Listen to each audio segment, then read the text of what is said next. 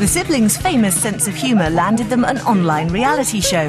The Atherton project is the perfect platform for G to showcase his spirit of adventure. G definitely plays the most practical jokes, and you know, he likes nothing better than to be playing some sort of trick on someone, or you know, doing something, and it's yeah, it's good. He's good at them. I've yet to come up with one that I can get back at him for.